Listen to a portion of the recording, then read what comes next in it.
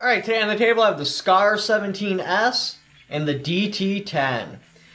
Now, typically when I tell you guys price split, what I'm doing is I'm taking my cost minus my cost, because I figure, you know, as gun shop applies a markup, it's probably going to be the same markup on both items, so it should go down the board. This is an $1,800, you know, my cost minus my cost, but the fact is that this rifle costs so much more than that. If they were to apply both markups on both these rifles, that split would grow drastically. But basically, you're looking at 4 of these for the cost of 1 of these.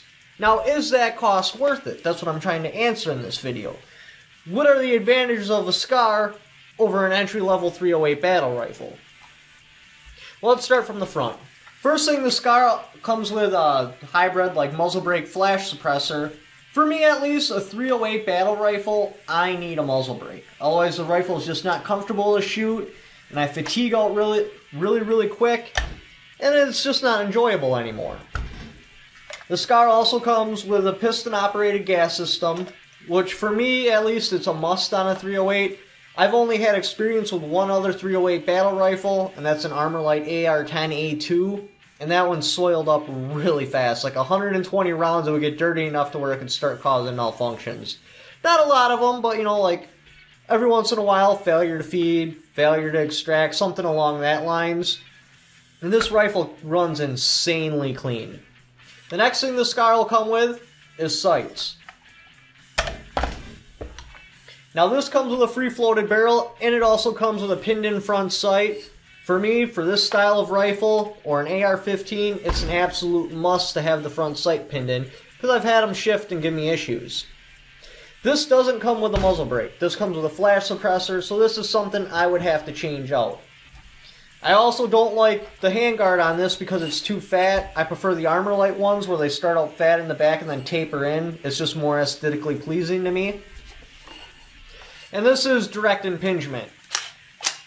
Assuming this gets just as dirty as my Armorlite AR-10, it would need to be cleaned, you know, about 120 rounds. If I run a suppressor, about half that.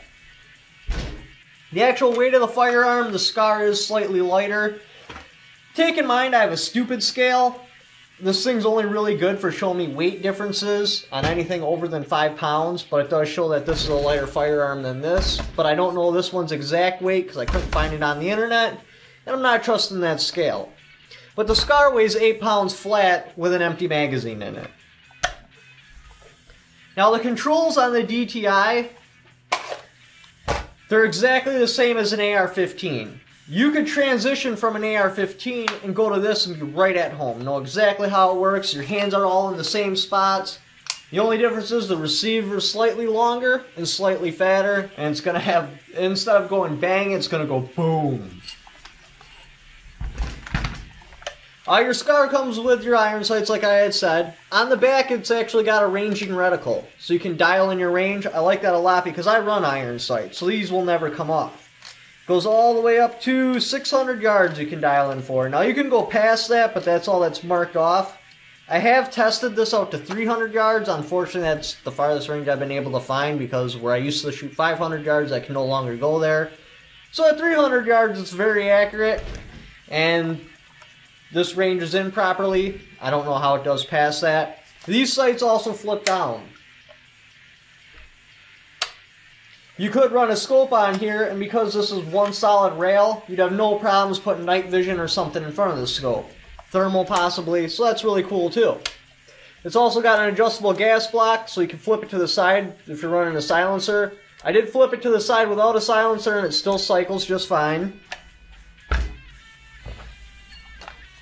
This one you don't have a rear sight, so you're going to have to buy one, or you're going to have to put a scope on this. So that's another cost that would go into purchasing this rifle. Now as far as the barrel goes, it says this is a chrome moly variegated steel or whatever, but it doesn't say like 4150, so I'm not sure on that, but it is a 110 twist. And this is another point where the SCAR really shines. This is a cold hammer forged chrome lined steel barrel, and it is a 112 twist. So you are looking at a different twist rate. 110, 112. Your stock. Both of them sit on your shoulder differently. Your SCAR's more straight on. Your DTI's got a bit more of a curve to it. Like I said, if you're coming off an AR-15, this is probably what you're going to run. Or want to run, because it'll be easiest to transition. Now the SCAR's stock does fold up. Really great for storage, and because this is my hunting rifle, it works out really good too, because if I'm dragging a deer, I can fold it up and just put it on my back. Now the SCAR, how this works, alright, so with like an AK, if something were to happen, I can actually hit on this charging handle and move the bolt forward. This has a forward assist. I usually never use these. I only had one incident where I had to use one on an AR-15 because it was insanely cold and the grease I used gummed up, so I had to help it forward. But on an AR-10, when I got over 120 rounds, my AR-10 didn't have this because it was the old style. So I had no choice but to rack out a round, but if I would have had this, I could have just helped it into the chamber. So that's pretty cool. But like, oops.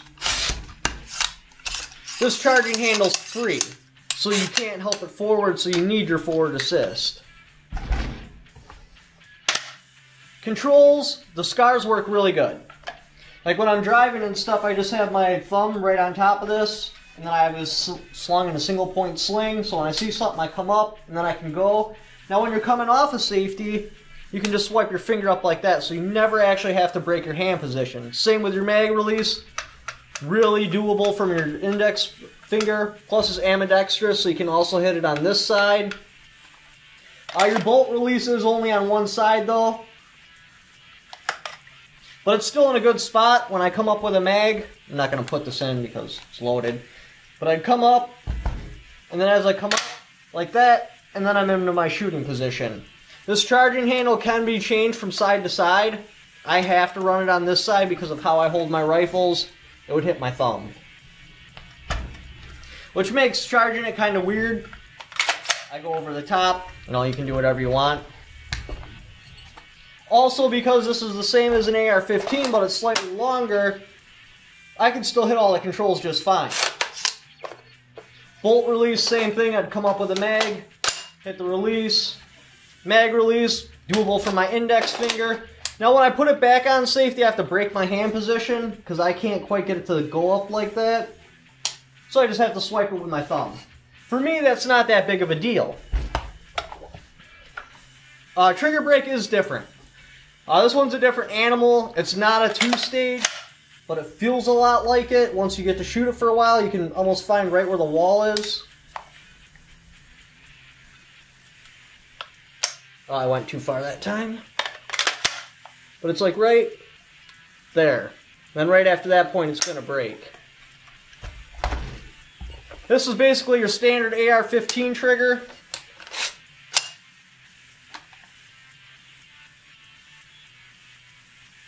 You can kind of take up the slop, but it's difficult. And it creeps a little farther, and then it breaks. My personal opinion, honestly, where I'm spending this much on this firearm, I wish it had a slightly better trigger in it. But this one's totally serviceable. I can use it. Again, like I keep saying, if you transition from an AR-15 to an AR-10, this one will feel totally at home. Disassembly, I really don't see an advantage with either one. They're both insanely easy. The SCAR, you just got this pin. Hit the back of the stock without pinching your finger like I just did. Or hit the back of the pistol grip, pull off your stock, and then it just comes apart. Very simple. Both of them do have extendable stocks.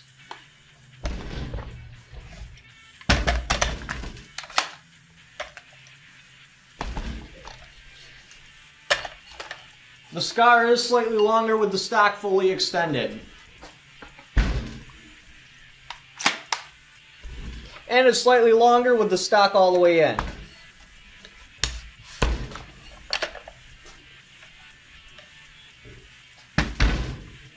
This does have a riseable cheek rest, so it can go up, so if you're running a really tall scope. Most of your scopes though, you know, to actually buy something for this rifle, you're not going to go with like a 12 by, you know, whatever. You're probably going to go with like a 1x6, maybe a 3x9. Same with this, because those are kind of neuters what the platform's actually made for. And with those side scopes, you don't really need the raising cheek rest, and it works just fine on this rifle. So, what would I pick? The SCAR or the DTI? I mean, obviously this is my personal hunting rifle, so I did pick the SCAR. But say I wanted to buy more than one, obviously this would be it. Or if I was going to gift it to someone, this would be it. If I was just getting into 308 battle rifles and I never owned one yet, this would also be my pick. Just kind of lets you get your feet wet. Because if you try to sell this, you're going to lose a lot of money. Because I mean, even like a 10% markup, you're going to be looking at, it's probably going to be $300 over cost. Then you're going to have tax, which in Wisconsin is 5.5%, so then another $150 on top of that. All that'll be wasted because the only amount that anyone ever pays for this, because they pretty much, once they hit Gunbroker, they go down to original cost for used rifles. So you're looking to lose probably $600 if you decide you don't want this. This you probably would be able to break even. And sometimes they run these on sales for insanely cheap, $200 than they are right now. And it's got great slings points. This works really nice with a single point sling, hangs perfectly. This one, the magazines are also more available. Now you can get a different lower receiver for the SCAR to run those style of magazines, but after the cost of the receiver just to break even, you gotta buy like 15 mags. These are about 40 bucks a piece. They're really high quality. It does have this on the bottom, so if you're using it as a rest, it'll sit nice and flat. But thanks for watching. Leave in the comments below which one you would pick and why. Don't forget to subscribe.